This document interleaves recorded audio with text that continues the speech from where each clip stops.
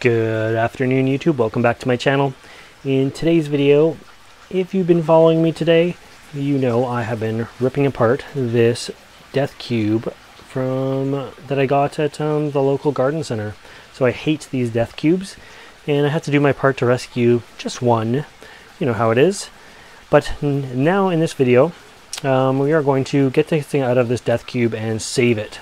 In the last video, I talked about Venus flytraps as house plants, as this would kind of make you think that it would be okay.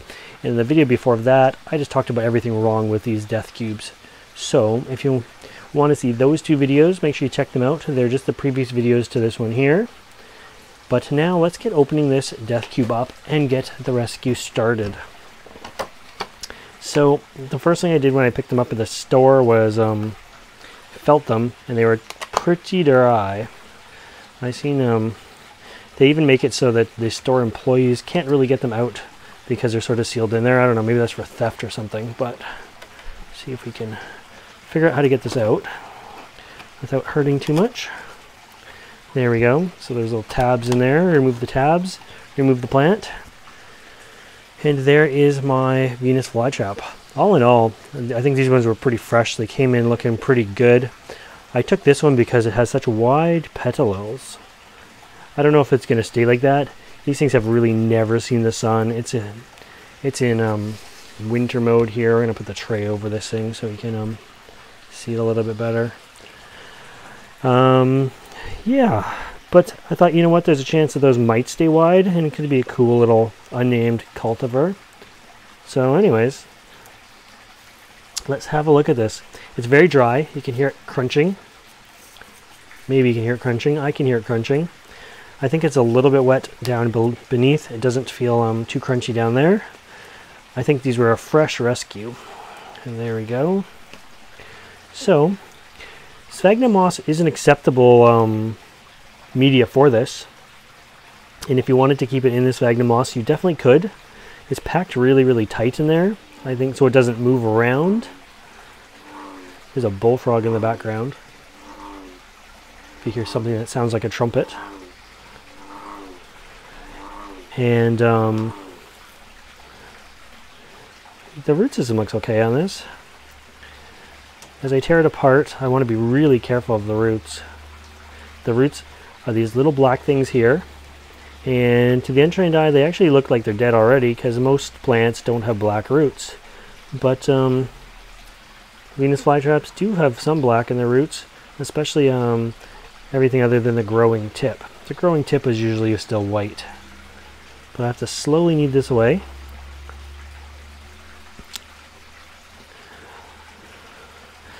I will say the companies that do these, they can bang these guys out pretty good. They know what they're doing. They bang them out. They grow fast. They're healthy. And this has a serious set of roots on it. So I'm happy with that. The roots are definitely like, if you were to snap it, there's no give. It just kind of like snap and it's broken. So I'm still trying to take my time. Now we're into the inner plug. There was definitely an outer plug there, and now we have an inner plug here. So I'll remove the inner plug of moss.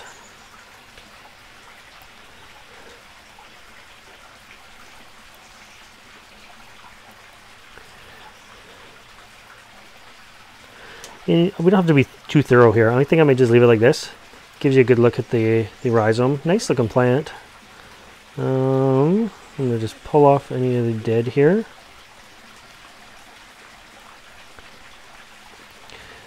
If I had a pair of scissors, I would use the scissors. But yeah, so if you buy these death cubes, make sure you don't leave your plant in them. It looks fancy. They tell you to leave the Venus flytrap in there, but we really want to get this thing out in some fresh air and slowly introduce it into some direct sunlight. Again, the container says don't use sunlight at all, or no direct sunlight at all, but you really want these guys to have some direct sunlight. If you were to leave it, if you just took it out and left it in this 3-inch pot, the pot is so small, and you can see the roots are quite big roots. They like to go down. So we want something that's, I'm going to try this pot here because it's a single plant. That's a 4-inch pot, but it will hold like 4 times the media of a 3-inch pot. These guys are so volatile. they're really wet when they're wet, and then they dry out really fast. And we want to keep this guy sort of a happy medium. We want him to never fully dry out, but he doesn't want to be sitting in much water either. I might set this guy in a tray, and the tray is going to have a 1/2 centimeter water in the bottom of this for this guy, and I will let the tray just go dry and then refill it up again. So anyways, let's get rid of that. The media we're working with today, as I say, you could use a sphagnum moss, and honestly I pulled out enough sphagnum moss that you could probably fill that 4-inch pot. It was packed so tight, which is crazy. I'm going to use peat moss because that's just what I use, and I try to keep most stuff on the same sort of schedule. So decent roots for this guy. One last look and remove anything dead under there. Looks really good. I think it was a fresh batch in. They had quite a few of them. So this is a mix of about 50% peat, 50% perlite, and this stuff will pack down. It's pre-moistened. If you moisten it with hot water instead of cold water, it moistens much easier. Peat moss itself doesn't like to get wet. It takes a long time. So I'm going to do this on this, and you might be asking what I'm doing here. And maybe you can still see it. I'll keep it in the camera if I can. This thing has such a nice wide root system to it that I'm going to lay it in. Get that piece off. I'm going to lay it in here like so. Turn it around, and I'm not working in the greenhouse today. I would usually use a pencil or something and push down all the roots.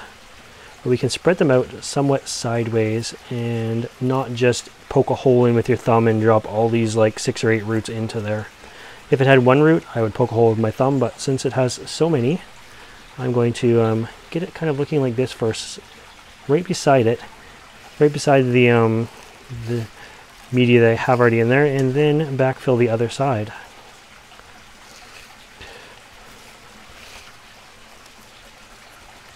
And that way we end up with the roots kind of spread out a little bit.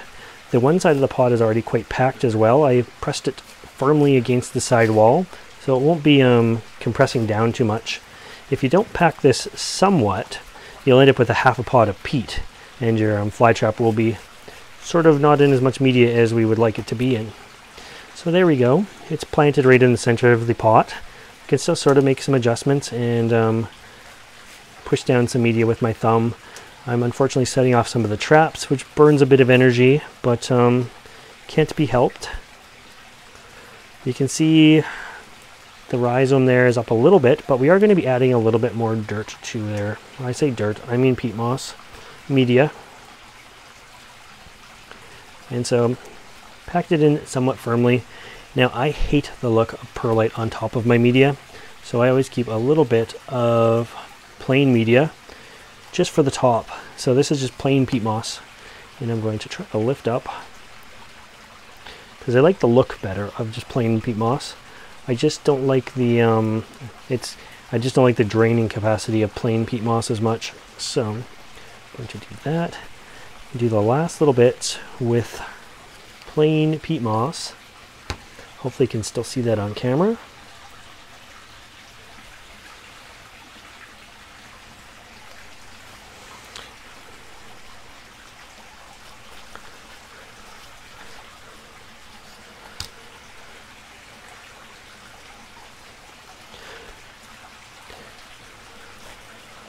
Alright, there we go. So even though this guy looks far from typical with these wide petalos here, it likely is a typical and is just going to change its growth habit and pattern once it gets in some sun. I think these were just to catch as much of the darkness inside everywhere it's been its whole life until this point. Being that I think this thing is pretty fresh out of tissue culture, even though it's pretty big, I think the best thing for it is it's going to go in the tempered greenhouse, which is going to get hot, but I'm going to keep it much more shaded for the first day, assess it after 24 hours, give it a little bit of morning sun or evening sun for the next week or so, then slowly start introducing it into more direct sunlight and hardening it off. If I was to just put this into direct sun, it is definitely going to just shrivel up. The other thing I'm going to do is give it a little bit extra water for this first few days while I keep my eye on it. I might actually fill this up almost half, about a third. Remember how I said, you know, normally it would be half a centimeter? Well, I'm going to do like a third of a pot of water, somewhere along here. And that way I can make sure that the roots are functioning properly and sucking up enough moisture. I keep giving it just a little firm press down, not compacting it too much, but we want good contact with the roots and the media for when I do give this guy a drink, which is all that is left to do. So there we go. It took 10 minutes. We repotted and saved a Venus flytrap from the death cube. Now, I know everybody in the carnivorous plant community, and pretty much everybody loves Venus flytraps. They see these, they have to have them. There's two reasons people have to have these. One is because they have to save them like me, and the other half is because you're growing it, or you find it in a garden center or in Walmart or wherever you find it, and you think it's a house plant. So if you think it's a house plant, make sure you watch my last video on are Venus flytraps good house plants, because this little death cube certainly implies they are, but they really in fact are not. So now that we've rescued it, we don't just want to stick this back in a shaded window or in the center of our room here.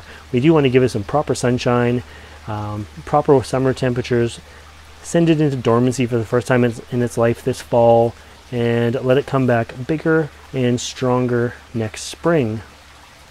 So I hope you like this video, and if you want to see more videos like this, make sure you subscribe to my channel. And as always, thanks for watching. Bye guys.